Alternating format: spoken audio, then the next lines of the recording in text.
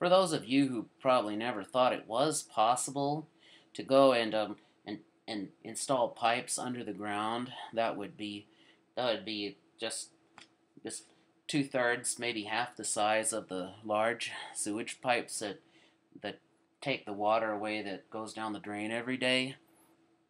That one, they have some that are just like only 2/3 to one half the size, that don't actually carry a lot of water, but do carry, that actually don't carry water at all, but carry all our waste.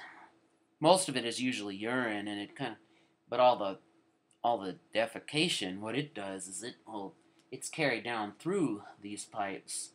These pipes usually never have a buildup on them because they're not necessarily metal anymore. They're the new plastic kind that you probably seen go into the ground, of sea green, sky blue, or orchid.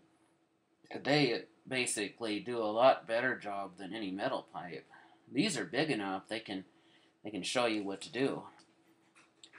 A lot of people usually have to dig open the streets, but here at Mathematician Society Protection Association, MSPA, we've actually been able to show you how to do it without doing the streets.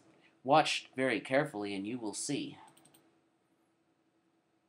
It's very easy because the pipe is folded and then it's placed into the ground and pulled in.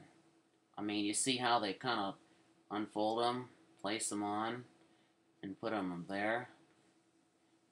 I mean, we go around the face 3 times so you can see how to do it. And it's very easy to kind of get the manhole cover open so you can do it. I mean, and it's not too hard to do. I mean, you just simply try it, and there you have it. Yeah. But I want you to watch again, and I'll show you something even real neat.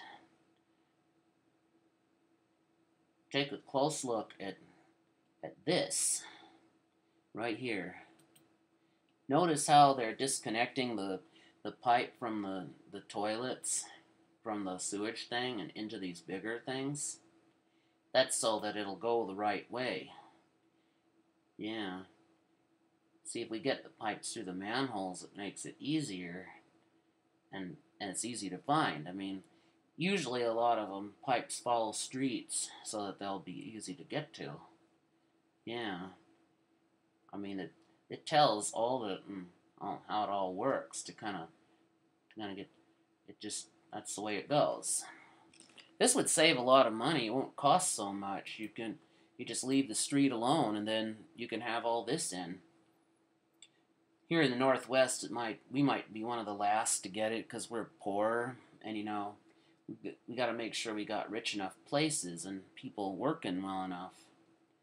Yeah, if we get enough people working, we might be able to get this done faster. Would be great, because think about what we can do then that we can't do now. Don't you see? Yeah. The installation is very important, because if we don't do it, the waste will just keep going to the sewage plant. It'll cause it to stink up, and many people have actually passed out from yucky smells.